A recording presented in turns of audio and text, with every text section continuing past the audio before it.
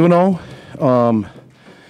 Not the best game, but a lot of really promising things, and saw some positive things. Obviously, like to play better in all three phases, but really thankful for some of the plays that the guys made and putting some points on the board by the offense. So we'll look at trying to get better from now until next week when we go on the road, but for the most part, happy that we got the win. Give a lot of credit to Southern Utah. Coach Fitzgerald, he gets his team ready to play. You see it on film. They don't ever quit. They're a physical team, and so I think that's their identity. I think I wish them the best of luck the rest of the way. Had a really good conversation with him in midfield before the game, and I think they have some really good playmakers. So obviously, we knew that it would be tougher after we watched the film against ASU. So that. But overall, just happy that we got the win. Obviously, the players are happy, and really looking forward to building on this. So, take any questions you guys may have. So, what do you got? Kalani, looking back at the second quarter, you guys found a spark, in large part because you had big plays in all three phases. What really kind of was the key to some of those big plays there in the second quarter? I think it's just really everybody just doing their job, and then the big plays happen. And you saw.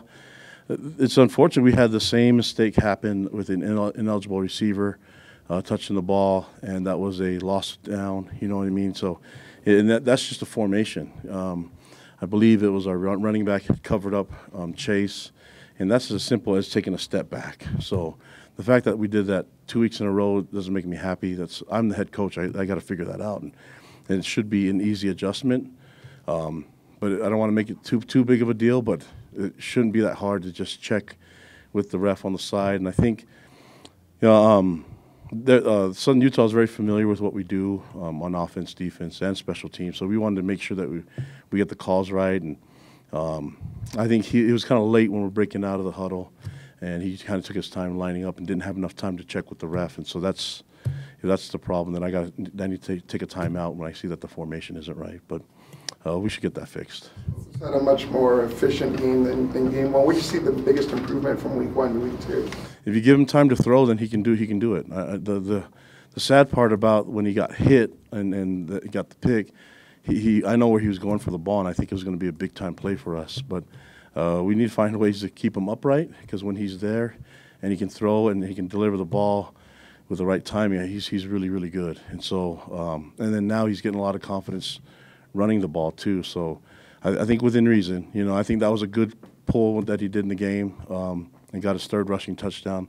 I do like him throwing the ball, though. He's really clean, and we have to find ways on offense to complement what he can do, so we're not predictable and that we're not just relying on his arm. You know what I mean? So that means that we need to run the ball more effectively, and that needs to happen. So it's not just the guy running the ball. It's a matter of all of it, putting it all together. I thought big plays happened because guys were blocking well downfield. It's good to have Keanu Hill back. He brings that presence and has tons of experience, So he did a great job leading the guys, and hoping that we can get. We're trying to hope we get Cody this game, but I think he'll be ready to go next week for sure. Coach, you talked about all phases of the game. One of those special teams. How do you feel? Just talk about Marcus McKenzie's performance. Yeah, Marcus McKenzie's he's a playmaker. And when his brother gets home from his mission, it's going to be nice because we're going to have two McKenzies doing the work. And they got great genetics. I mean, Dad, I obviously blocked for his dad, so their dad and their mom was a track athlete here too. So makes sense that he's down there. I mean, he's literally almost beating the kick down, and that's hard to do. And tons of speed, a lot of confidence. He's going to be a big time player for us at corner. And Jay was talking about we got to find ways to get him in the game because good things happen when he plays. So I think he's earned a lot of trust from the rest of the staff, and we'll see. I think he's practicing really nicely right now, and I think he's definitely going to be a star for us. Why did Aiden Robbins get a carry after the first quarter? Why did he not? Why did he not? Why did you guys not turn him? I don't know. I don't know all the answers right now for who carried what. I just want to see the ball carried with more intensity and get more yards. I don't know.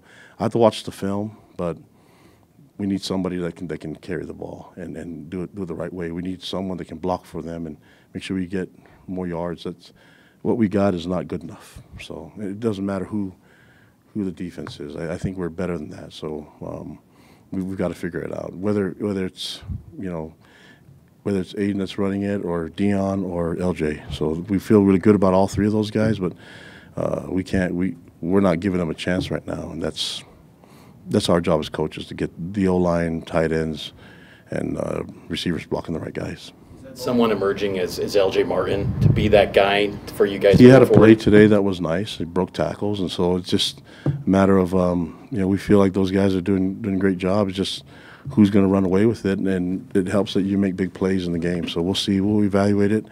Those three, we just need to see them more effective running. It doesn't matter which one of the three that's running the ball. Have an offensive line that does seem to be underperforming just a little bit, particularly in the run fits. Is it something you look at as far as like cleaning up the execution, or is it look at scheme, or do you just look at everything and say, hey? It's probably all of it. You don't want to just put it on one guy or one position, but we expect to have an advantage up front. That's what we expect, and for whatever reason, we're not getting it out of the first two games. That makes me happy. So A-Rod and the staff know that. We'll fix it. We have the players that can do it. So if it means scheme or personnel, whatever it is, we're already done with two games. On our third one, we don't have a lot of time to waste now. Malik and Eddie didn't play in that first series. Was there a reason for that? Who was that? Malik and Eddie.